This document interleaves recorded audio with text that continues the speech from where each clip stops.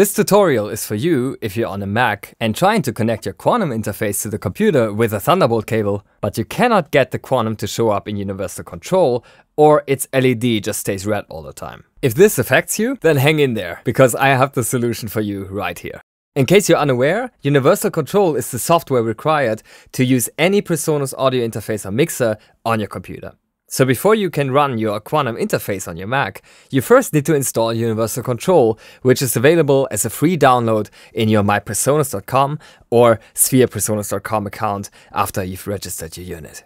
Universal Control comes with all the drivers and firmware the system needs to properly recognize the Quantum, but there's a catch. Since macOS High Sierra, you actively need to allow system extensions, such as our drivers, in the security privacy settings within 30 minutes of installation.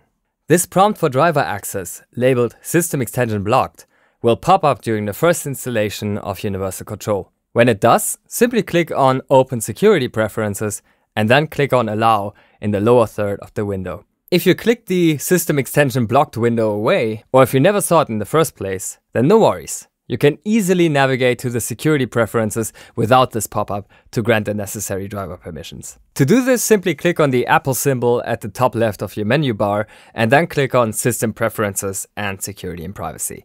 Once again, keep in mind that this needs to happen within 30 minutes of installation. If you miss this 30-minute grace period, you will have to reinstall Universal Control again and then go to the security and privacy settings once more to click Allow. If you have to do this, then just open the Universal Control installer again and double-click the also included uninstaller.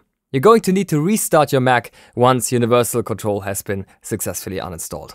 After rebooting, install Universal Control again, like in the beginning, and then the Allow button will appear for 30 minutes in the security and privacy settings. Once the driver permissions have been granted by macOS, reboot your computer and double-check for the Allow button once more. And then the Quantum LED should go from red to blue, indicating successful sync. And it will also show up in Universal Control now.